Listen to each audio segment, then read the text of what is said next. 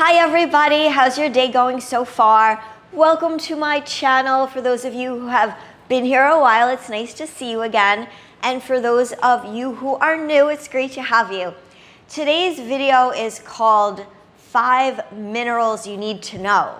Now, why did I decide to make a video on this topic? Well, we all know a lot about supplementation, we talk about nutrition, we talk about vitamins, but there are these little things called minerals.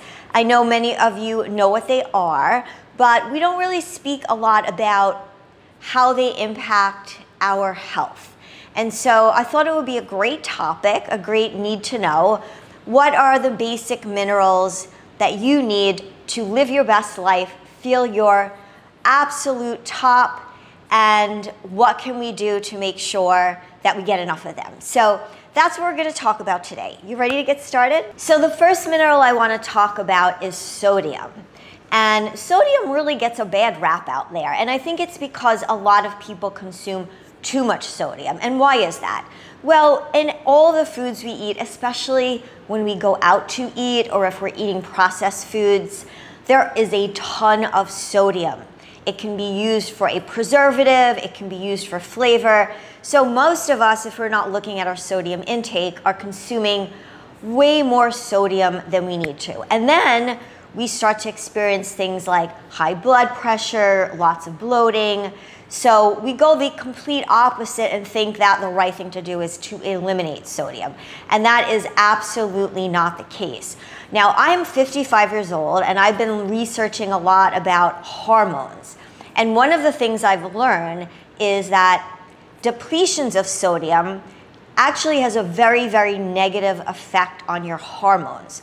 So when you don't have enough sodium, it can start to increase the negative hormones in your body like cortisol and epinephrine, and that can create issues. So it's really important to stay within the guidelines of sodium intake, but to make sure you're getting enough of that mineral. So as a fitness enthusiast, I work out a lot and I sweat a lot and I lose a lot of electrolytes, which obviously will just deplete my body of sodium. So what I've been doing lately is I've been enjoying these LMNT sparkling water electrolyte drinks. They are really delicious. This one is the citrus salt and this one is the watermelon salt. And this is really helping me to replenish my electrolytes and to stay hydrated. Now, when I don't stay hydrated, I end up getting a lot of mental fatigue. I don't recover as quickly and I get brain fog. And I really don't like that. So these have been really a game changer in my fitness routine. I take a can with me and after the gym, I will drink it and I really feel like I recover a lot faster. Now, what I like about it is not only does it have 1,000 milligrams of sodium, but it also has other key elements such as potassium and magnesium, which are also really, really beneficial for your body.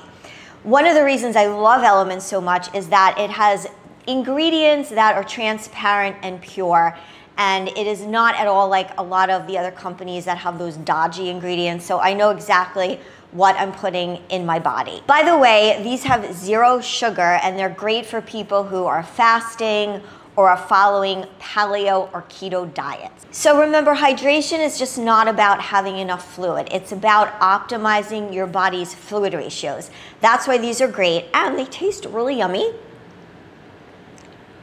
Definitely quench my thirst. Get your free LMNT sample pack with any purchase by clicking the link in my description. Also try the new LMNT Sparkling, a bold 16-ounce can of electrolyte sparkling water. Okay, so we all know now that sodium is one of those need-to-know, must-have minerals. Let's talk about the next mineral. I am sure you know how important calcium is, especially in the aging process. It keeps our bones strong and it helps reduce the risk of osteoporosis. So calcium is a lot easier to get in your diet through eating dairy and so forth. But a lot of people who have dairy intolerances, sometimes that could be a bit of an issue. So calcium supplementation is definitely something I think everybody should look into. It's a very important nutrient for your body to have for bone strength, especially if you're into fitness like me, and especially as you get older. So thumbs up for calcium. The other mineral that I recently started taking, I didn't realize I wasn't getting enough of in my diet, is magnesium. I didn't really know much about magnesium until recently, so I started to talk a lot about it and share, and I found many of you have been learning about it also and have also been taking magnesium and have really, really positive things to say about it. So how have I been using magnesium? Well, I take 325 milligrams of magnesium before I go to bed. That is the dietary recommendation for females. I think men, it's a little bit higher. But what magnesium does is it has really helped me to sleep a lot better, a lot. It puts me in a deeper sleep. It also really helps calm my nerves throughout the day. So magnesium helps to regulate stress levels. Again, it's something that you probably aren't getting enough of in your diet. So I would recommend just going ahead and buying some magnesium and taking them at night before bed. And I'd love to know if it makes a difference like it did with my sleep. I bet you it will. The next mineral I want to talk about is potassium. So the only way I remember potassium being important was when I was younger and I used to do a lot of exercise classes and I would get the leg cramps and all of my instructors would say, you need more potassium. But now what I realize is, as an older adult, lower levels of potassium can even help to contribute to high blood pressure. So potassium is again very important, and research shows that most of us are only getting about 1/2 to 2/3 of the recommended daily dosage of potassium. So again, something else that's very, very important. I hope that you guys found the video helpful. I know this is a lot of information to cover, but again, it's really important to think about not just vitamins, not just diet, but the minerals. These are really important things that we can get through food, but we're not getting enough of. So please, if you have any questions, drop them in the comments, or anything else to share with your experience on these minerals, how you get more of them in your diet. I would love to know. It's always great to hear from everybody. Also, share the video with anyone you feel that can benefit from it.